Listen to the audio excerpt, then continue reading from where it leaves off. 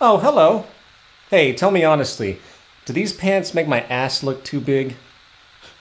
Or wait, maybe not big enough. Is it time for a little butt cheek augmentation? Or maybe a little liposuction to take away these love handles at least. And perhaps while I'm at it, a nice tummy tuck. You know, that can't hurt to even it all out. But wait, why should I stop there? Since I'm a bit too lazy to work on these pecs, perhaps some implants might be in order. Along with a nice minor neck lift. Of course, I'm definitely going to have to do something about this male pattern baldness, right? What's that? An eyebrow lift? No, I don't know if I want to look all alert all the time. Rather, I think I'm going to finish off with a plethora of Botox injections that tighten up these wrinkles. You know, Botox, that chemical neurotoxin that temporarily paralyzes your nerves for the illusion of youthfulness. Marshall McLuhan once said that the last thing a fish would ever notice in its habitat is the water. Likewise, the most obvious and powerful realities of our human culture seem to also be the most unrecognized. And it is only when we take pause, often at the risk of social alienation, to question the foundational principles and ideas to which our lives are oriented, does a dark truth about our supposed normality become more clear. Today we live in an ocean with enormous waves of status obsession, materialism, vanity, ego, and consumerism. Our very lives have become defined not by our productive thoughts, social contributions, and goodwill, but by a superficial, delusional set of associations where the very fabric of our society now radiates with cheap romanticisms connected to vain competition, conspicuous consumption, and neurotic addictions, often related to physical beauty, status, and superficial wealth. In effect, social conformity masquerading as individualism, with the virtues of balance, intelligence, peace, public health, and true creativity left to rot on the sidelines. The cultural water we inhabit today runs deep with heavy pollution. It starts in our formative years, where to be smart and achieving is to be a nerd, a dweeb, or a geek, with social praise instead relegated to those of accepted appearance, wealth, and mindless brawn, reinforcing the idea that to think, know, and challenge is to be ridiculed, while to uphold the status quo, conform to the ideals imposed by society, is to be rewarded. At what point does that multi-billionaire with the 5 mansions go from being a peak icon of culturally accepted success to an example of a severe mental disorder, amounting to compulsive addiction, in fact, where the billionaire is revealed as nothing more than a social abomination in disguise by their decision to hoard such excessive levels of problem-solving wealth for no other utility than mere ego status? But then again, we can't be too hard on them, right? For what they're doing is simply what they've been taught. Just as the religions you believe or the gaming strategies you use for survival are groomed and cultivated by the environmental condition of your existence, so are the many other waves of influence in this ocean of memes that comprise the zeitgeist of the time. So maybe we should start to question what it is we are actually trying to accomplish rather than complain, and look at the social normalities of progress and success as they exist. And I don't know about you, but I'm beginning to suspect that the new commercial lifestyle that has been touted by economists and historians as some marvel of human social development is actually a hidden form of retardation. An unseen manifest value distortion that is making us sick, antisocial, increasingly vain, ecologically indifferent, and perhaps more and more malleable for the controlling factions of our society itself. Maybe, just maybe, our modern cultural strives for so-called success itself are in fact not symptoms of social progress at all, but symptoms of a culture in decline.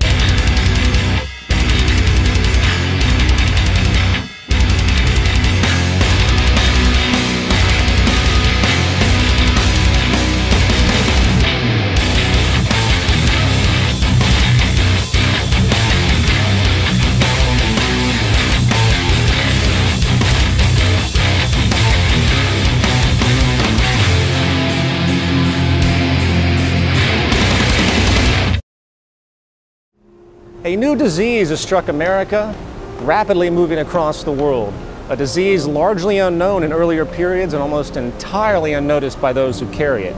A disease spread not by a physical virus or genetic predisposition, but through cultural memes, ideas which are in fact infecting minds, growing and mutating in various strains, inhibiting the mental well-being of many. It's called CVD, Consumption Vanity Disorder. It's a plague of modern society which not only pollutes the minds and values of those infected, it is also turning our world into a cesspool of mini-malls and self-image disorders, wasteful materialism, and belligerent social transgressions. So I've been working with these girls for a few years now. What many don't know about CVD is that many substrains or mutations have occurred. These women here suffer from HGS, or hot girl syndrome. So I see we have a few new faces here. Would anyone like to introduce themselves? I moved to Los Angeles a couple of years ago, and I started noticing weird changes happening to my body. Like my skirt started getting shorter and shorter, and I started spending more and more on cosmetics and heels and like cheap jewelry.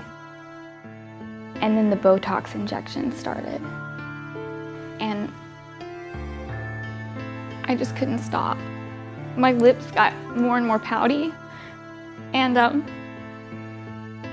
by the second or third buttock augmentation, I was looping DVD reruns of America's Next Top Model and Extreme Makeover 24/7, dating one hot football star douchebag after the other, and the next thing I knew,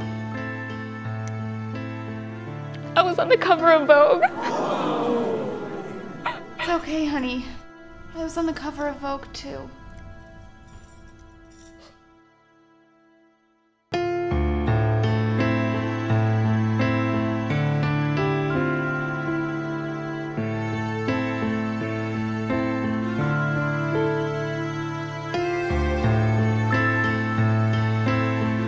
If we go back to the early 20th century, we find a critical crossroad for industry, where the rapid technological advancement was beginning to challenge the most basic foundation of traditional economics, and hence, social operation. You see, at the core of our socioeconomic system is labor and demand. Without product demand, of course, there is no need for production or employment. And without employment, the working public draws no income or purchasing power to buy the goods that keep the economy going. Early in the 1900s, a powerful expansion of productivity through machine application and mechanization brought about something industry really hadn't seen before: a goods surplus. A 1927 article in Nation's Business, conducting an interview with then Labor Secretary James Davis, stated, "It may be that the world's needs ultimately will be produced by 3 days' work a week."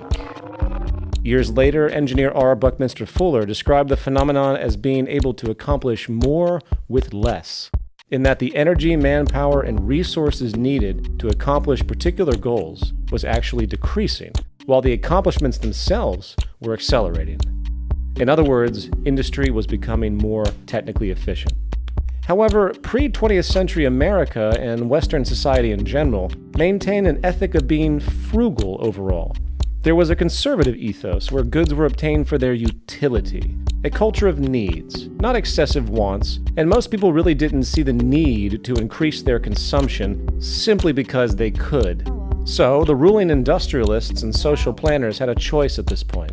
Either the system was to be adapted to this new more with less productivity, which could mean a rise in leisure time, a shortening of the work week, and an adjustment of pay scales and good values to reflect this newfound abundance as need be. Or, something more dramatic had to happen.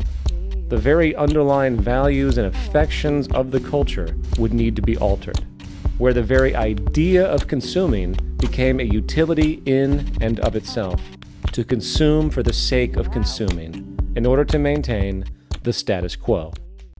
Well, needless to say, given the very nature of capitalist philosophy, the latter, what's that?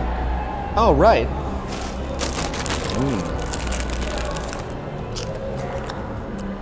Well, Needless to say, given the very nature of capitalist philosophy, the latter idea was deemed to be the only rational option.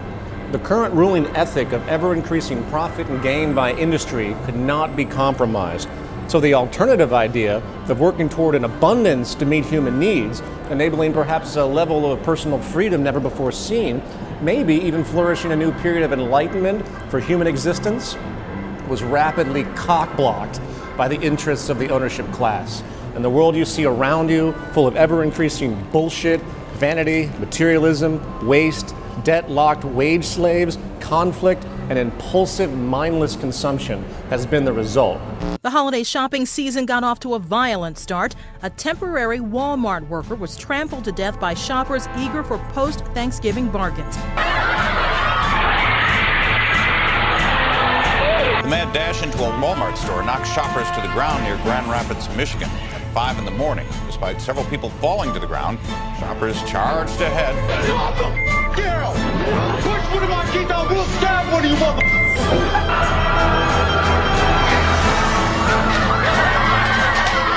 Another incident here, a 28-year-old pregnant woman was knocked to the ground by that same crowd. Witnesses here at the scene say that woman actually suffered a miscarriage. And in Southern California, shots rang out inside a crowded toy store.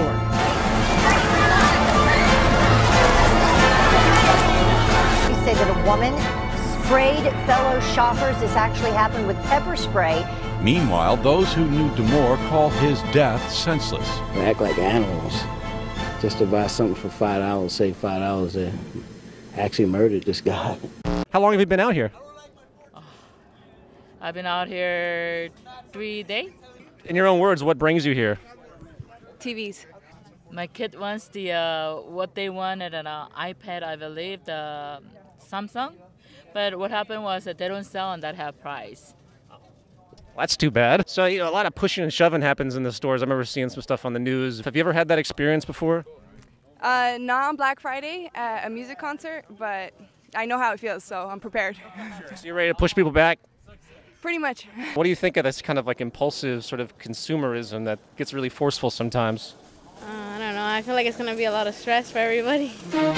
Meet Eddie Bernays. He is considered the father of modern advertising. Most famous for turning the largely abhorred word propaganda into the fluffy, warm euphemism public relations, Bernays haphazardly took popular ideas from Freudian psychoanalysis and began to apply them to advertising campaigns. The idea was simple: link and exploit the very primitive social urges common to most humans, such as sexuality and status, to a product. It seems so much longer than last year. It is. Nearly 4 inches longer in some models. Oh! Goods were to become less relevant in their utility and more of a symbol representing one's identity or individualism, effectively turning mere wants into emotional needs. Bernays was a response to a growing call by industrial leaders to reprogram society and create a new consumer culture. Charles Kettering, director of General Motors in 1929, wrote of the need to keep the consumer dissatisfied. Wall Street banker Paul Mazur said, "We must shift America from a needs to a desires culture. People must be trained to desire, to want things even before the old have been entirely consumed. We must shape a new mentality in America." And it worked. Technological innovation in radio and television helped further this end by a saturation campaign throughout American society, which quickly spread across the world. Advertising no longer was about describing, say, the function of a good and its inherent integrity. It was now about social manipulation, creating inferiority, shame, guilt, and false problems that could only be resolved by submission to purchase. Over an 80-year lifespan, we watch 15 and a half years of television on average. 15 and a half years of having our brains liquefied and sodomized, zombified, and then glorifying products and nonsense. And that screws with us, because advertisements are assholes. They're assholes. Imagine if an advertisement were just a regular guy walking up to you on the street, just going, hey, hey you, hey, Hey, if you wore these jeans, then the hot girls would really do you. I mean like hot girls, not that ugly broad you call a girlfriend. And by the way, could you mention to her that she needs to lose a little weight and do something about her hair? And she could do it too if she would just use these diet pills and this hair gel. And by the way, both of you guys should probably be smoking these cigarettes and drinking this beer. Then you'd be really cool. Although your teeth are looking a little yellow, but we can fix that if you would just use this tooth whitening shit. And then the hot girls would really do you. And by the way, are you happy with your penis size? If you are, that's cool. A lot of guys are happy with fun size. Is that what you call that? Fun size? A lot of girls like that. I mean, I haven't met any, but I bet there are some. But if you change your mind, all you'd have to do is take a couple of these babies, and soon you would have to call up guys to help you carry your junk around like a train on a wedding dress. But how are you gonna call your junk carriers with that crappy phone you got there? You should be using this phone with the swipey bullshit technology that makes other people feel like they're better than you just by owning this phone. And they are better than you. Oh my God, all this stuff you need and don't have is making me anxious. Is it making you anxious? Is it? Are you anxious now? Are you?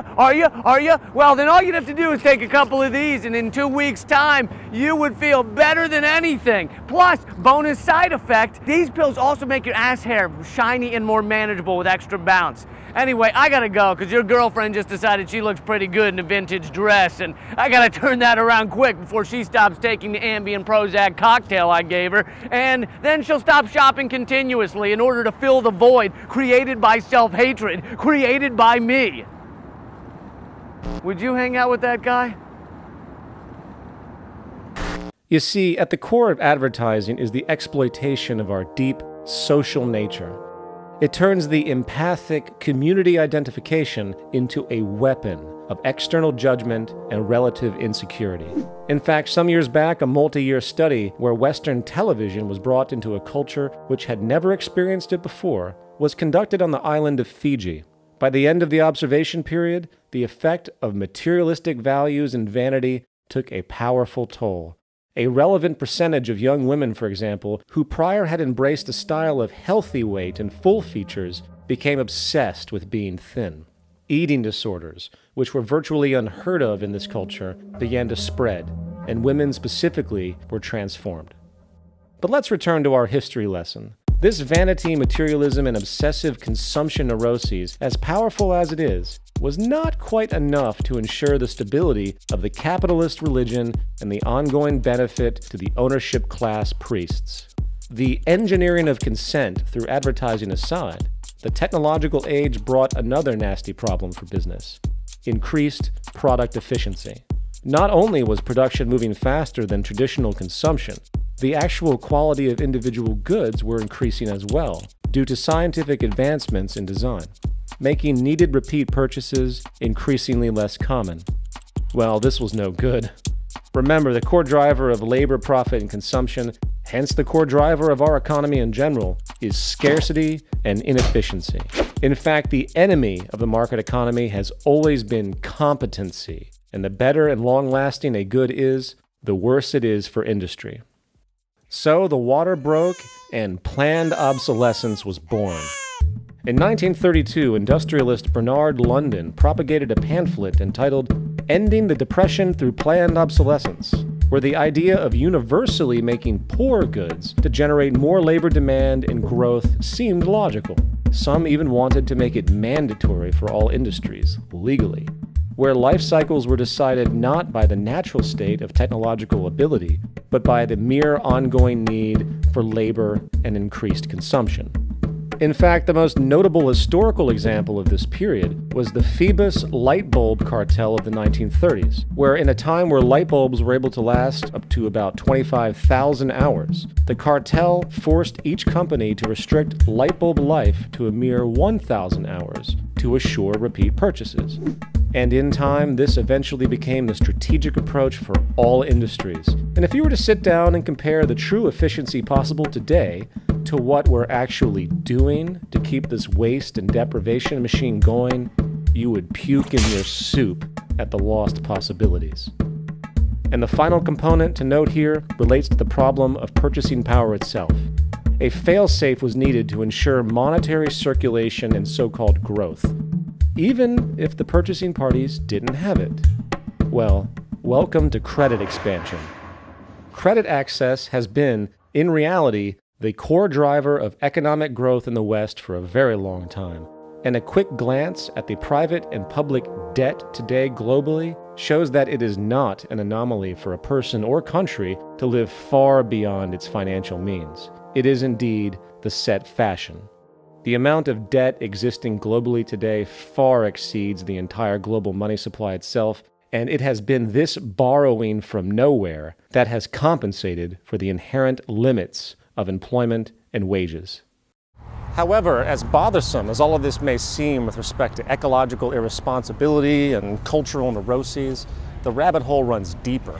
We often forget that the undercurrent of the last couple thousand years has been that some in our species are apparently more deserving than others, and the slavery, exploitation, and ensured deprivation of one group for the advantage of another was considered some law of nature. During feudalism of the Middle Ages, social divisions were clearly defined, with the king and his nobles and barons, etc., holding control of the legion of serfs who were essentially slaves in exchange for basic resources and moderate protection. A common theme during this period was that a genetic or religious superiority of the kings and his constituents gave them the right to dominate.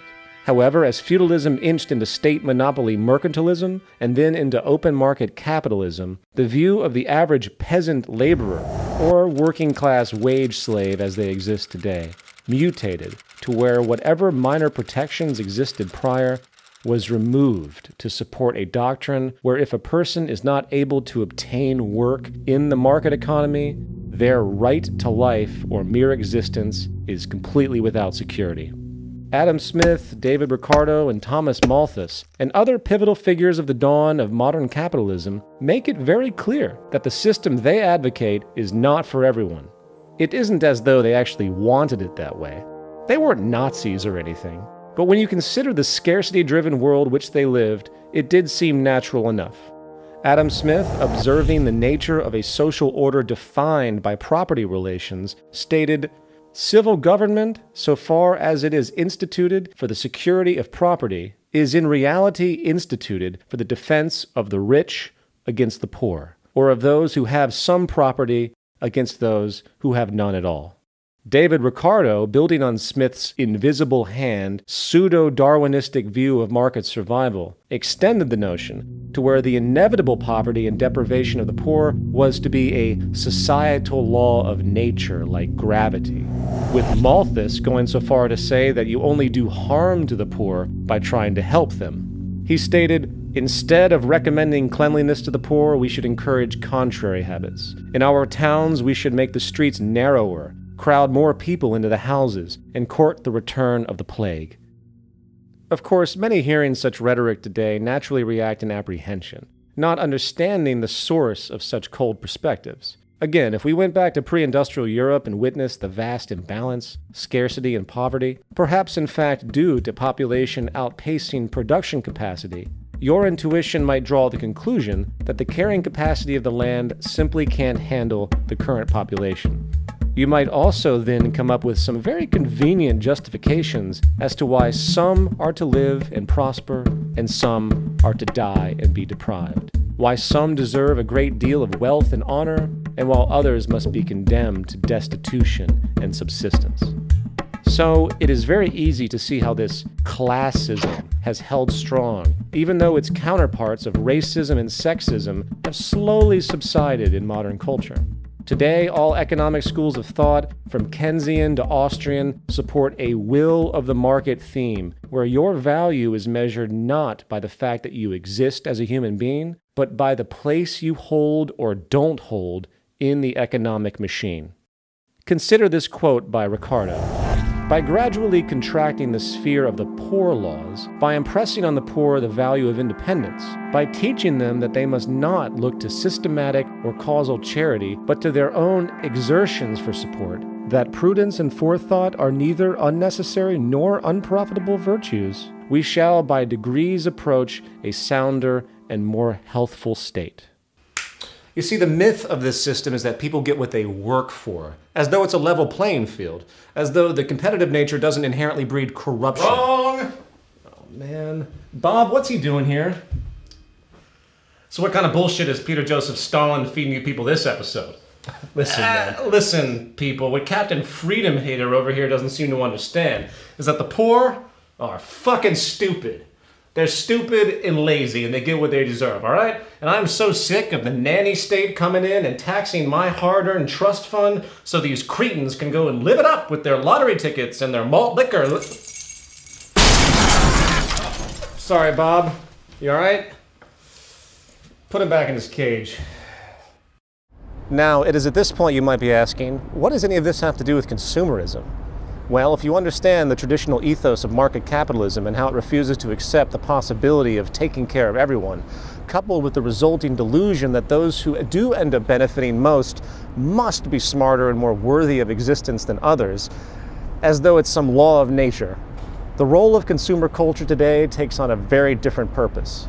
It exists as a powerful means of social control and maintaining the status quo of class division and subjugation. It helps perpetuate a trend that has been around for a long time, since the age of ordained kings who were destined to rule over and exploit the weak masses.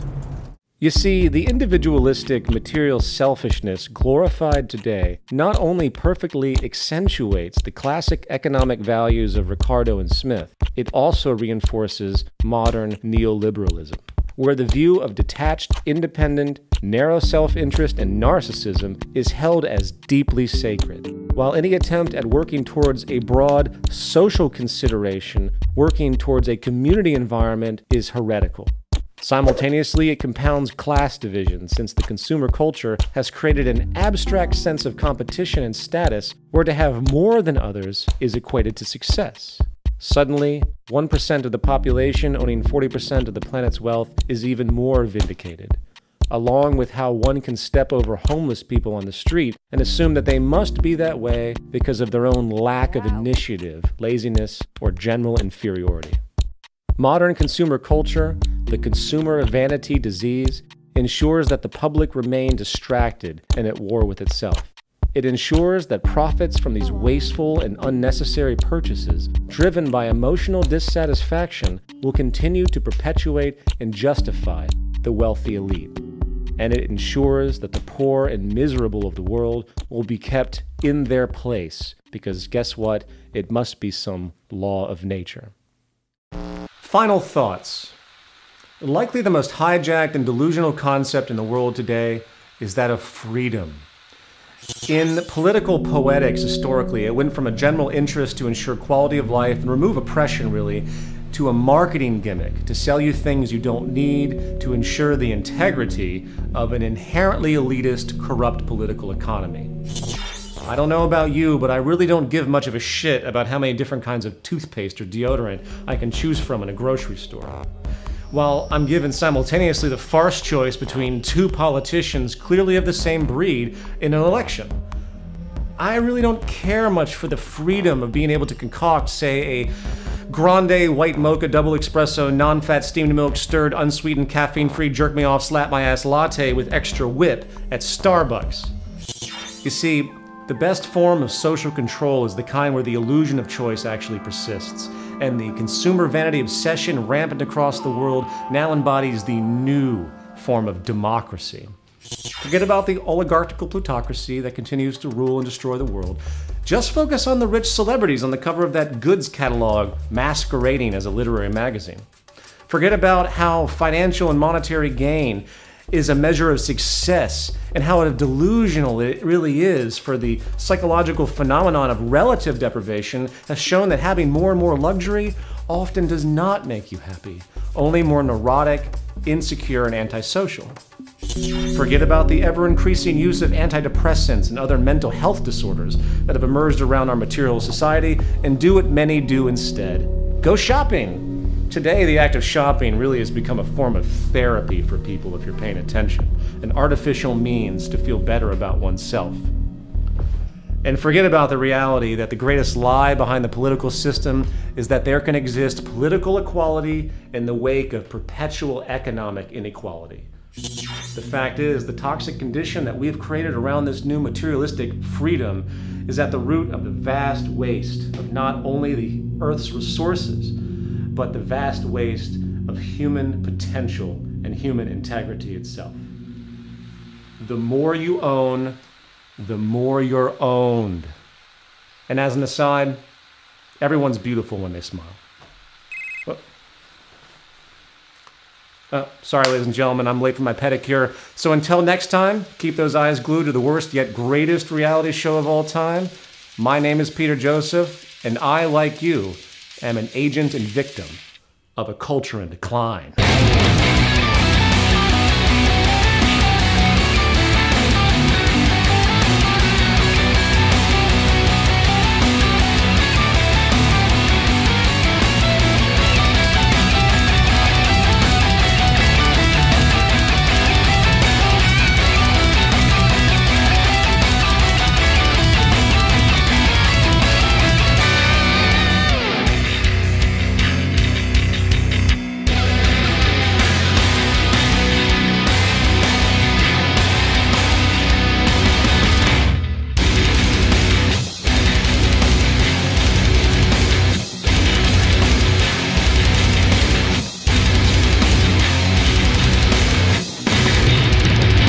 So given the trials you all experience in your day-to-day coping with this disease, how has it affected your livelihood?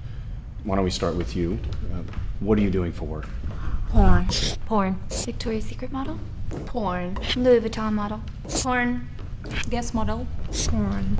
American Apparel model? Okay, porn.